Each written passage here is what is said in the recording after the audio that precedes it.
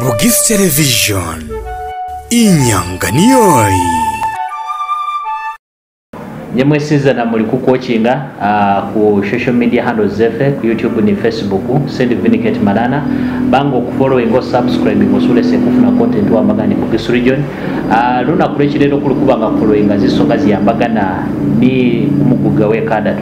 naberenga nigatu akono mugosi Nelson Wedaira ubanga nyoba mumaso ge kubona ati mugosi mujudi Mike Mudoba banga angaliwa nga niyo muguga wande sadire kabenga kuyanjulira ko niyo kubenga kubenga kutandika kusonzoleza isonga zino zosizana wanyana bisaba moderator sese bananga bati Nelson Wedaira rano berenga legitimate speaker wonziye Masaba kwama itamu yo muguga we kabiri tandika umwaka 2015 muguga kutandika abadelegates bose balondewa kwakora milimojo ne milimojo kijenda bulayi mutamu yo muguga we kabirida ngakolere hagati mwezi 17 tu 2017 muguga yo akora plan yo kubona ati atsoba delegates bandi naje atobesanyala era cyo sakikola aze Kenya ngazi bazire Kenya mabanga bungoma bapopotinga kubona iti ba delegates benzuye Masaba besa banatike banafugisa ni naye batu bazanga popotinga ati abahonire era munimo bani na senga speaker sako deputy speaker ba mo popotinga nga speaker chairman culture council Dr. Bunoti Christopher Bunoti na yam sako sako secretary general Kolosha Kangala James Tumwa second officer wa bezwe sabana to akakanina honestly yo molitani kiralwe kuba aza appointing abatu ngababa ministry ngababo chairman ngati akagani ba chairman akakuzira kumutendera kwe constitution yenzu ya Masabada era cyo kakikolanga alondera constitution yenzu ya Masabada bakuserving resolution yonga yabakolere kenyanganye bakuwonere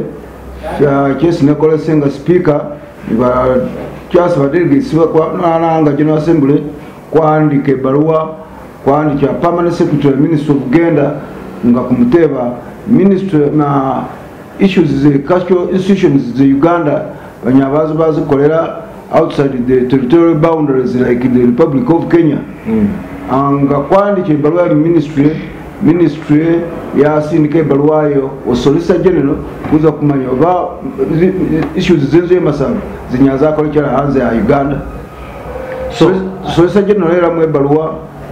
ngaromati yes bakorera hanze ya Uganda kebiri magambira gena magambira we nambole Uganda ni constitution yenzo Masaba ni Cultural Leaders Act ya Uganda da yes kale bapandikira kubona seti kustiaringa boguga nga kulondera magambira paka sikulonda ko muguga we kabiri tunawako mini kuko itameyewe kuende umuntu gundi so indigana kubenga kusirira kwangalwa ko muguga we kadatu onobe maso mukubonoti mugosi Mike Judy Mudoma ngaliwo baba batu benga na mweyaza no opposite bachiwe bandi baba yena article 8.2.2 yenzu ya Masaba niyo neleta procedure ye kuboneti kulonda umuguga umushaka iroma mu ruzungu iti the procedure to be adopted in the election and shortlisting of the candidates for the office of Wole Kosumukuka Wole Kosumukuku we ba Masaba shall be a committee of the General Assembly elected for the purpose shall make wide consultations with all the Masaba clans and a list of such individuals with their qualifications as indicated above. Ngomanyire kizi consultations widely in Masaba land. Never yasigara omwambu. So it did not go to Mubuya, did not go to the other side. Yes. So when we reached the time came on 22nd August, according to the General Assembly, General Assembly. I called the General Assembly as a speaker. Okay. As a speaker, I called the General Assembly, and of course we elected an 11-man committee for the purposes of going to Mwambu clan and solicit, or rather bring the names of the elected leaders. So when this committee reached the Indaye Mwambu, those people of Mwambu had also organized themselves and they had 4 names of candidates. So among the 4 names, the people of Mwambu had Jude Mudoma as their best candidate because he had 6 out of the 9 clans. He had 9 clans supporting him, then the other 3, 1 clan. Okay. So from there, that search committee, which was headed by Bifas Wabuya from Mbo clan in the Mbuya, brought that report to the Culture Council, which is mandated to vet for the candidates and see who can make it to the next round. Ati munda yema ngabale teziro mozo mu Culture Council yalanga bale bano bose individual beza, and they were all vetted apart from one candidate who sent a message at Muwale, Mr. Gregory Bidagui, Nevada to Basin Kameno Gawe, era baba vetting. So ingana kubenga kusirira ati mungeri yesi mukuga Jude Mike Mudomangaliwa abani abakuni bachwe bandi besa abana bo mu competition na mwe yeyaza mwana opposed as an individual ngambere ni chiba kityo kulonda ko bayena Jude Mudomaka zenti aba on opposed da ngekubolere nomere seti search committee yeyereza menogo mu Culture Council bale bebe ba appearinga for vetting katano kwamba amale vetting baeleza speaker baba apeleza report kwama mu Culture Council nga baloma bati batu bano nyono babalinga besi kusindikire kwe kusindika General Assembly ebalonde mubogwe mumbere nenga mucho Culture Council na yetawo recommendation yayo ilometi batu bo Mwambu bali preference yawe ku Jude Mudomo. That one they should respect. We should, if anything, we should respect their opinion or their opposition. At least says senga speaker na ganira menogo gane. Menogo gabamo nani nina. Menogo gabamo Jude Mudoma, wagabyalira Amram, Patrick Wamakuyu, and Gregory Gidagui. Those are the 4 candidates. Kali menogo nga gezere. What I did, I also wrote letters for a General Assembly. Is a letter, yes, yes, na kolone bakoni ni nan wesi balonda. Kale ngazibalwa zazile, Mr. Okabyalile, personally we gave him a letter to come and attend. In fact, I gave him from my office, a private office. We served him that letter to attend a meeting, and he agreed. Unfortunately, on the day of voting, Mr. Okabyalile did not turn up, but the rest returned. So now, we wanted to take the elections in Maluku, but because of space, and of course there's a lot of mess, chairs are lost, there's nowhere to sit. So we decided to go to the Mondodo. That is our cultural center. There is a sub-county hall where we assembled and elected the Umukuka. After all, Mutoto is part of our cultural area where we meet. Kale kulo ndo Umukuka, Jude Mudoma, koza imudodo. Yes. Nga kwa male kulo ndo Umukuka Jude Mudoma imudodo, chesi kwa kala nga zina kuliku nazida tu mwesi golikumi kwa Mulaiza. He was sworn in as duly elected. Then we moved in December. Kula is a still Mudodo. Okay. Because Maluku, we want peace. Keganaku and Kidan, Fukwa Kuzada, Fukwa, Wagobole Mudodo, and I qua Mulaiza. Okay. Ngakwamulaizire, Ngazina Kumakumiga, Vilina Ruea, still. Kwakola Mudodo ndi kwakola some cultural factions kukolera bye mwanga ni jimini ongo na binanu kwa bye sikokolerawo basa ko babusana bibe kilani zose zeza bas una kulwabi mubili because of COVID conference olukwaza kwa assemblinga mu sports club nenga mikolo jose kokolera Mudodo on the eve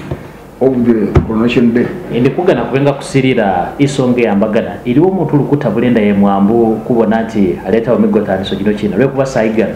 kuli ni bakuga babiri nano niyo mutuufu kubaguga babiri agati wo Judy Mike Mudoma ni wogabyalira amulamu agati wo Judy Mike Mudoma ni wogabyalira amulamu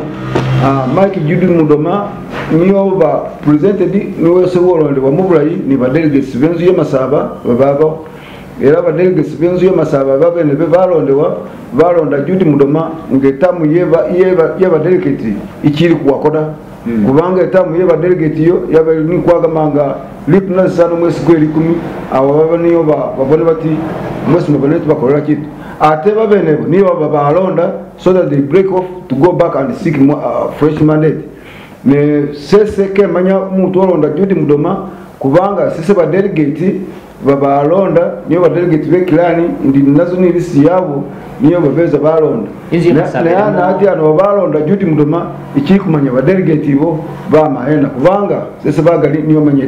candidates rather delegates nga speaker wenzu yo Masaba Inzu ye Masaba ilimo delegates be abali kubanga bani kurondo omukuru Inzu ye Masaba wa delegates baba bagali noni kumanya otukuni kilanizi abiri mukaga nga walate kilani mundwera muntu mundwera doza baba abiri mukaga katano ozo kwaba moni ba youth Bugisu yosizana ba youth banyabola nga mukaga kwaba moni women representatives kubanga balonda from county for example omwambu kufuna bakasi babiri budadiri county bulambuli county na ifune bakasi babiri nga waze kugata kuba batu asumubiriba uza kudia batu balingana mubiri kale batu bose ba delegates mwaka kuno baba anamwenda ko nga wateleko musanfu bekenye okay ne kwama list yes nefuna kwama ikampala ngeno meti ndi kukola kulonda kusira buma sabanga yebugenda government mu opinion yayo yetusawo bana Kenya bachikuba actively involved in voting gida wabeba benga bamasaba ba chefu beza kukola mikolo ni issues zamuno kubanga nga ba Kenya yabanyandi balonda kale yo kosiganga watu bawatole kwa namwenda kwa sigani batunga anamubiri katana anamubiri officially mulimo delegate ndwera uofa yawa kuchiku besawda ne kwasiga batungana babalonda katana kuba batu babalonda fefe kofuna ekoramu ya batunga 3 lwekuba batunga 5 mukaga ba actually batu basindika apologies basindika apology of course baza weapon ndio badi other team yelondero gabyalire bali ba delegate nga bane batano otherwise ba delegate bose ko bani nabo era ni list yo kwa submitting ministry ngasi chesko kitu kindi kesi mzee munga mukona basaku nga kovere ni minister au lazima makwamaze kuzimbega zenezo mbizana anga kwa balambike ibiziro muzesi kolambikire nga kuliva cyamenero C5 mobo ba RDC ni baba kulubane bembale kale kwabona kuti bitu byaze Kampala era document gindi ba chairman bandika yarondako katano mbere kwa rindi ziro muzame kubone ministry kyesikala ne kiso sana kubona nga ifibatu ku makutu kugana bwabwe bale ka ko mabati kulindire byaze Kampala da basuje musango gundi bayile mukoti bale bebo benyishe ndi batikukuza kwikasaba bugabyalire ingorobe imudodo nene simene nabi DPC lwe kubaba meeting RPC aba meeting arobanati meeting yekaza maso paka kubona kwa fune feedback kwa Kampala kale ziro mazeba chef bali kukola the defiance kezi zinda ida na atende kindi baba Masaba mu kubona muti batu babali kubana senso kebali tibasakuru baba mayana iliyo bale bebefe bano bali imyaka na mutana kwira hasi batunga weapon batunga na butere so bama nyenye bali mu kubanga kemuli kufugire sala zimbega zino zibere minister banga ezano kina mu Bugisu banga langa zimbega zo season kina chesi mobanga mufugire sala meeting yo chira ni rubo sano robo batangirisi bandiroje kusokanga kukikola uko balo kiko less minister alanga bale bebefe bano baza balanga balonda batwalondera ogabyalira kusoka batu bake bali ba delegates benzu ye Masaba da bale benevo nga minister akwandikira ebbaluwa nga kwazireyo nga bakulimisa mu meeting zefe minister andikira minister for security nga amubuulira benzu Masaba banana bale bakakufugisa nayo minister andika bayira minister mukoti baza bamwabira bati minister appointing abantu besi Inzu yewonere Kenya kale kwabonanga buli kyekukukola oba kikikolewa bali bazalwe gronda nekye sambwe mbiti nga baba musango baba mukoti bawazire musango goni atoli general musango go basinga bakuona nga bamwe basasule galama era bakuwamba muri sino lyezo ye Masaba nefukola makuti fefenzu ye Masaba eri jini delegates kakwabira kwa minister musango da lenga batu leo ni musango gwe baonere kubonanga iliyo chesi bale bagenderera baza bamba order yes ba extracting out of that judge's ruling bakola nga in their favor but basinga musango ati nawe pondi niyo secretary ni remand speaker kale nga kwabona nga barwa yatuleke musango endai kinyene cyo ndikwera yose rusa general ngena wato general andi kira jaji balwanga complaininga paka jaji amendinga jati order ajingona kichole sanza kiti bitu byose bandike balwanga batele ko kuzire Kampala bose bubeyi ngakabiri mu kasugosi ekyo niyo cyo bamire nyumanga bakora kituji minister runa kuwesezere ngawule liyombo lifana licheliza maso minister nga webuvunanyizwa era wose kyambako mu ministry yewe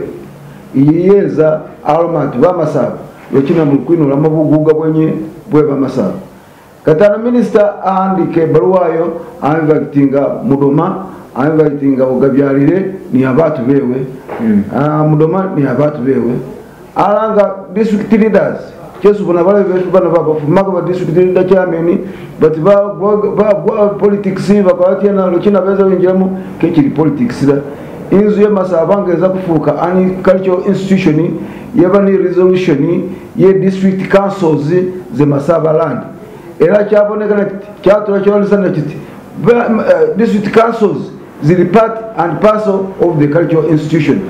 inafe mikolo jesi kukola abamaru kuwa bamuparuwa abakinanu district councils zifundingizaga kale abakazi bani kezi bakoni kumutawana kuboneti zezile kukala reconciliation kwikala nyene kutesera naboda kale bebefe kebagana kitu choda so era azamaso ngabanenya nan banenya minister batayize mbale kukola election yebu minister keza kukola election ida eza alanga batu boga byalire alanga batu bo mudoma face kwekala nekeka binda hiti batu bo boga byalire yabe kale batu balikuga kulonda zikiko zawo ero kuba za defiant baze batu kwa jina balonda ba delegates just like that kakuma Nigeria unini procedure kakujondera kale yaba namuna bagana kusula meeting paka minister atuma RPC wembale noza kuleta ogabyalira ni wepondi ati yesa mzemu minister mu meeting yo minister ngakwabe meeting yo minister aba strict na almat kunkulondera ligambya lesu kunazira kunalandera act cultural leaders act culture and traditional leaders act kwira kulondera ni article 246 of the constitution yedinambo le Uganda atika okuganikeromo iza hanze yeziromo zoda katano kubone wokola kina akikola muje lukina sese ni group yose kwenye kwa lampi kabla hii nganje yose koza kolonda culture council search committee ngakola kolonda culture council ziromo zazayo eranga ziromo zaza paka mu general assembly paka nga balonda mudoma kwaza kwedu yeti bitu byo kwabikolera mu line era minister nakulo zubuliro moyesi kotezagayo kumwa attendance list kumwa ni minutes zene zawandikiwa minute namba nayo neko kitu nayo bitu byo basebo ku presenting zaga ulikesi minister ate chaza chedu yanga kwabere mu line katano ubegalo minister okabyalanga lukule kugalikibwa ni wepondi cheza kwidioti ulikitu chesa akola akikolera hanze gamagambira kusoka ba delegate basabala meno gesabala babanga kabali ne bali jire elected da mu kwa mu biguga kwa ma listing yes ndayoda anga waze kusirira inyanga ibalondera mu muguga balondanga inyanga mandate oba itamu ye umuguga we kabiri iba itamu ye delegates iba ya expiring kubanga ya expiring anga ali kunazano mwezi gweli 10 kale katano bana kuza kulonda ogabyalira mwezi go December anga nalonyene that was already kakuza mwigambira le cultural leaders actida ni kukola vitu bindi komuta meeting mwekala hene atikokola online bamwe okay Zoom can you give us the attendance list of what abaje attending ariko kubana boda meno gesa aganikizaga aganika meno busaba but no ngoko kubula lisino yo delegate kubule ni kilani ni ya representing afe yiringa kuchikola bamteba iwowe batu bano meno gano wo gatusali ati meno gano ati kolona tukoza mu buguga kwa London kale sibasewe mu buleti batu besalamatu besi bebalonda batu baniyo besi government yekalamo nganiyo besi balondere Kenya era bambuka Kenya boko beza nabakerero era nga kyawa wenyo kuba cyo muzunga lamati defiance abo kebagana bugani kye kukolana Mr. Wadele migana kusira kitu kino kirimo politics yesizana ilo politics uru kusumbwezi ya Masaba politics sise nkulosika kubona mo politics nga esi zomo zigenda kubanga nga kitunga kikoleka umuntu gunda uli iliyo politician bandi mbale no nandalengazi wefu mwambu babale powerful besi na sepule batu bali nyuma hoga byalire ene ba fundinga kubona bati confusion ne bawo nenga kulumeti jini ni nenga kutukuza mu byekali cyane kurondo mutu mazima afika kukireta ko mungeri politics base nyenye side yenye politics kali muze muze galwesi se jini ni side yes sensiranga speaker fefeka kubakoni ene political weight yo muntu yes ukubaka nyuma ya wefeda ingana kusirire isonga jindi iliwo kitu kinya cyabanga kiri munzi ya Masaba mukesi bulu ali kugana kubanga ali kufirire iliwo kitu kinya cyabanga kiri kino linabi kesi mu kugana kubanga bulu mutagana afuneko kitu sese munzi ya Masaba ke kibona kiri moda kubanga fikoza bitu binonga uwangwa liguguga kubona kutukubyo ne ba kefe babalimo bale wana sabana abyo tubakora kitu cyo iliyo kesi babona bati bakikora era barayinga bati batu bati wenda no chikola abanana bakikora mwaka go bitire gulinga niyo kwa ambire constitution kubanga ali constitution yes ko interceptinga nga bali kusaturatinga bagana mu chikola yengere bwana datamu bali kugana abenga ni abasigintore ne chesi bakora katano ne cyo bamuri itaka liye mageni you remember itaka liye mageni ryo liko kusikana Inzu ya Masaba element yeri swalyo na ye Mbale district na element yeri swalyo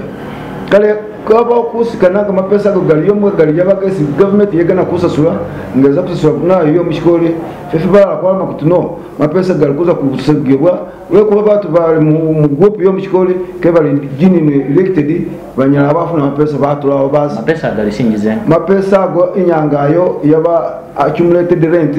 abara mabatisi yabazo singinge bilioni ndwera ne hati myaka 5 jaza jabitaje biliyo gata kubanga ga accumulating ne kama kindi kese mbona kigali wabula kikinyaja bamo kindi bale bananga kulimuzi mbaka kukwesa na kuti kutumenya kwironye ne kutese basura kwironye ne kutese bintu bitali basura bakole trip baza mu Wales baza anze Uganda baza batyo kulimuzi mbaka kukasana ni minister baandike na permanent secretary andike balwat mukakora ko kitu cyose nebo basigaranga bali defiant kale nambasa mubinyene bimesi basubira bati iliyo kesi basirira oba kesi banabona lwe kuba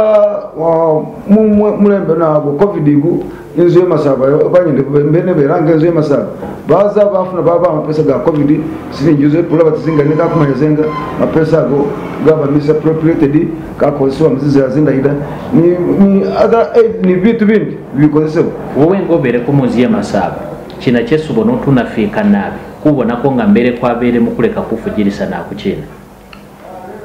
kinabanga kinaleka kukuletea bwadwene iba murundi ingambere uwengo Masaba malekali kueleza kumuvugu munzi ya Masaba iki yes kina kyesu nafirwa kubona ngambere ya bereti kwali kile kubanga kweza hardware ngaba Masaba kwenu mukuga mudwena sesengane twira hardware we kuba Masaba ke buli kuba mutenyinira ke buli bose ke buli bo wepondi ke buli bo nelima ke buli bo gabyalira ati ke buli bo mudomada nebifeki kuwanisize kukoza kuwenza kubona isonga kuwanisa ba KFM kuwa kebagana efikweza kepumanya kikesi babona da kale sikawo kesi kutsakettingana kwache kwira wonyene inafirwa ngo Masaba lwe kuba kubanga kakufuna unity nga bamasaba ni bana befe maso kiliba ambako bweze kuba muti kakumanya muwangwa bwefenga nibugendera kale sikese ngana bwodwera kwise wonyene nga bamasaba kumbache usirire bitu byefe byebuwangwa bwefe Masaba. Okay, kwasimire nabi nyimwe sizana mubereyo nga muri kukubona nokina ku Bugisu television na makono mugosi Nelson Wedaira aba speaker wenziye bamasaba ali speaker wenziye Masaba kabada ali speaker wenziye Masaba. Yes. Okay, niyo ubanga atekateka kulondewa ko mugosi Mike Jude Mudomo ate bitu ndivyo sizana kwa birenga kumfollowinga kuna nomba kutsigeranga muchikulonderera kuna banga kusolesa kubaletera zinganika zinozo sizana kubone kutukubanga kufujirisana Bumasaba bwitaka kukulakulana Bumasaba ke bulibo mutu mudwena bulibo FFS sizana bilino na bindi sigaranga muchikulonderera kubanga kubanda busako.